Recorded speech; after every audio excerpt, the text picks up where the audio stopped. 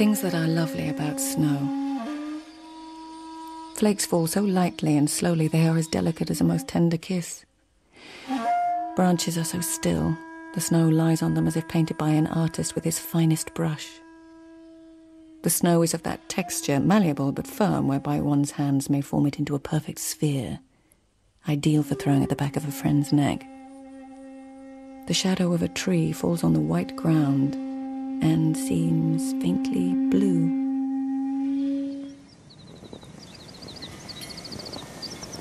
Have you ever noticed that shadows on snow can seem tinged with blue? Yes, I have noticed that, Lieutenant Yukinari. Lieutenant? Shonagon. I thought you were about to say something. Your gaze is very direct. Forgive me. I did not mean to be rude. It's just that... What? Well, I'm not used to palace ways. Indeed. Which is why the Empress has appointed me your guide, your assistant in the investigation of these thefts. So, where would you guide me to start? With the captain of the palace guard, perhaps? I've already spoken with him and instigated a thorough search of the palace. Is there anyone you've seen display particular unease about the crimes? Unease? I've seen much of that. Well, someone, for example, who seemed to suspect they may be a suspect. Well, yes, but Saisho could know. Saisho? Another of Her Majesty's ladies and a friend of mine. And innocent. Then why should she think herself a suspect? Foolishness. She told me she felt the Empress had been especially cool with her. And that she'd been in a position to take everything that's disappeared. Even in the captain's room from which his dagger was taken? She is innocent, Lieutenant. I'm sure you're right. Her anxiety, however, may be revealing. I've told you all I know, Shonagon. In secret. I'm afraid the time for secrets is over, Saisho. Secrets between friends? That time is over? The dagger was for ceremony only? Yes. He wore it only for parades or when he was in the throne room. Not often. Most of the time it lay in its place in his room. On a purple cloth by his bedside? He honoured it greatly. It belonged to his father. So he told me. He told me also that he is utterly convinced none of his guardsmen would steal the weapon. They would know that if they were caught, the Emperor might have them flogged and imprisoned, but they would also know that the captain himself... He would kill them. The only other people who had access to the room were a few servants. The captain said he could not imagine a servant being so rash, so foolish. But a servant might be mad. A mad servant, or a madly jealous lover. The captain has given me no reason to be... Tell us, Saisho, were you in the captain's room the night that the dagger was stolen? Saisho. I was there.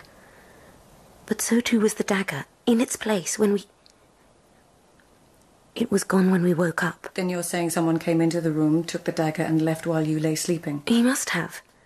Or she.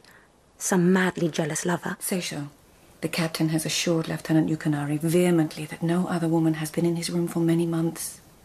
No one? No one. I am happy for you.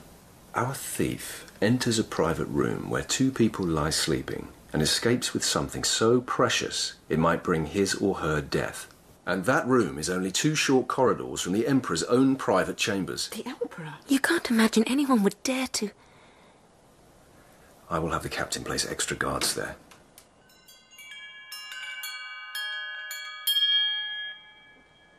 You must have many stories to tell, Lieutenant, from the wide world of our empire.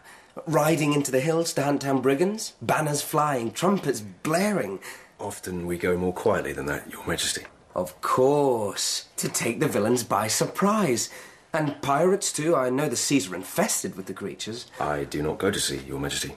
But our city ports and coastal villages where they hide and carouse and divide their plunder. Maybe you go into them quietly, too. Or even in disguise, dressed as pirates yourself, perhaps. This is an excellent notion, Your Majesty. I will certainly discuss it with my comrades. Do you hear that, My Highness? I do indeed, My Highness.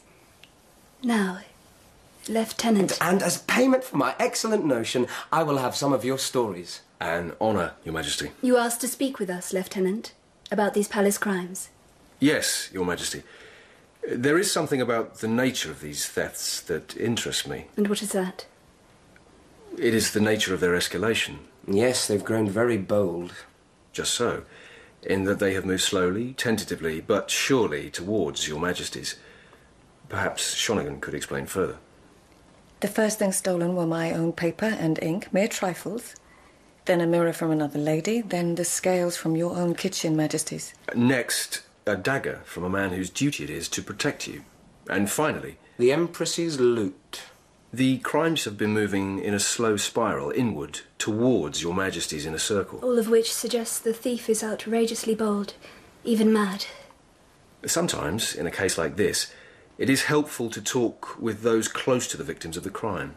Are you saying you suspect someone inside our inner circle, as you call it? So far there is no particular suspect, but although your majesties have given us permission to speak with anyone in the palace, we thought it best to ask your specific permission to speak with Tozammi. Tozammi? The suggestion was Shonagon's. Shonagon? You know what Tozammi means to me? Yes, your majesty. But the lieutenant expressed his wish to understand more about the ways of the palace, to gain some insight into the inner circle. Tozammi was servant to my mother, then my nanny and my governess. She is my oldest and dearest companion. So I understand, your majesty. I hope you do, Lieutenant. You will be delicate. I will not have her troubled. And if there is the merest hint that you suspect her of a crime against me, we will have a new investigator.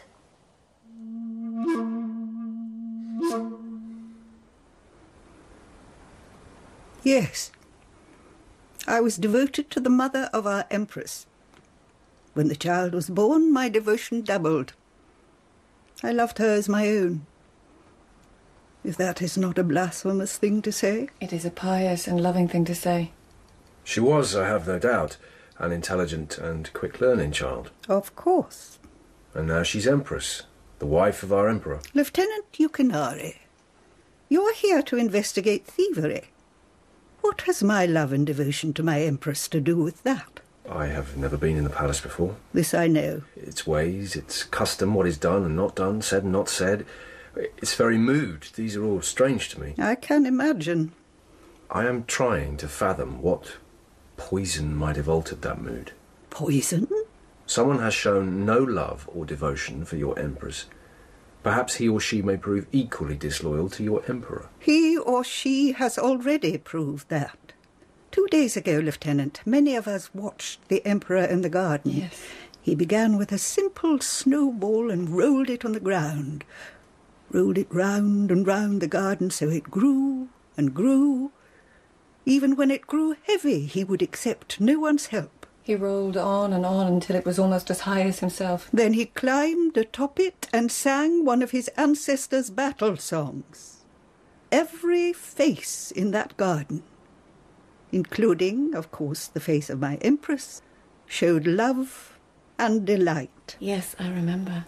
Love and delight. Anyone who would poison such a mood, as you call it, is either mad or possessed of a devil. Things that are strange about snow. I touch a handful of flakes to my mouth and they are warm as lips. Whiteness on black branches is like writing I cannot quite decipher. Someone has rolled a huge snowball towards me. It becomes smaller and smaller as it approaches. I notice that a shadow is tinged with blue, and he says, "Look, Shonagon, your shadow lays blueness on the snow." I love when you murmur in your sleep. Even when I can't make out the words, it always sounds like poetry. Lord Tadanobu. Who else might be here? I'm sorry, my lord. I'm still so sleepy. Is it late? I have a little while yet. I am to meet the lieutenant. What's he like, this Yukinari? He's clever, I think, but clumsy in a way. Our life is another world to him. I should think it is. I've been asking about him. His father was a carpenter. A carpenter? He made furniture. A craftsman, maybe. Some of them are considered almost artists. Well, craftsman perhaps, but still, he made furniture. He has a most direct gaze. Quite disconcerting. He gazed at you? Insolently? No, I don't think so. It was more wondering. I don't understand what you were looking for with dear old Tozammi. Well, as I said, to gain some understanding of the mood around their majesties. The mood is one of devotion. But not for everyone, it would seem. The captain's dagger was taken from a room only 2 corridors from the Emperor's own rooms. The lute was hanging on a wall next door to the Emperor. Is the criminal inching towards the Emperor? You can't imagine some threat to his person. That is unthinkable. But nothing is unthinkable. I don't question the love and delight you and Tozammi spoke about. That is what you experienced. That is what you saw. But appearances can deceive. So too can voices. One morning, recently, I heard a man on horseback reciting poetry, love poems, in a beautiful carrying voice. When I looked out, he was a muddy peasant. I'm from peasant stock myself. And you know poetry. I heard your father was some kind of craftsman. He was a farmer, and he made tables and bedsteads. Good tables and bedsteads. And now his son is a lieutenant in the Imperial Police. Is it ever like the Emperor said? You and your companions with trumpets blaring and banners unfurled? No, not so far. But who knows? I've never investigated the theft of an Empress's lute before. What have you investigated? Most recently, 7 cases of rape, torture and murder. Oh, forgive me, that was... Ladies? No. Farmers, wives and daughters taken from the fields. I do apologise, Shonagon. It was rather clumsy. One might say brutal. And you had that too direct gaze again. Another apology. But I cannot rid myself of the feeling that... What feeling? That I've seen you somewhere before. It is a persistent feeling. In an imperial procession, perhaps. I often accompany Her Majesty. Well, I haven't seen such a thing since I was a child. And it was a different Empress. Maybe it was a dream. The memory, if that's what it is, has that quality. I don't think we should be discussing dreams, Lieutenant. What next in our investigation? Our investigation? I like that. I've asked to speak to Lord Tadanobu. Tadanobu? Well, you and he are friends, I believe. I am honoured to say that his lordship admires my poetry, my wit, as he's pleased to call it, and that I have a mind of my own. I'm sure his admiration is justified. Let's go inside. It's growing colder. And Lord Tadanobu admires several ladies, not to mention his wife. Things about eyes that may startle. They may glitter like snow. They may glow as with heat. They are darkness moving. Their gaze is wandering. It may cause one's hands to feel somewhat boneless. When he looks at the ground, one's own feet may almost stumble. In memory, their look can have the quality of a dream.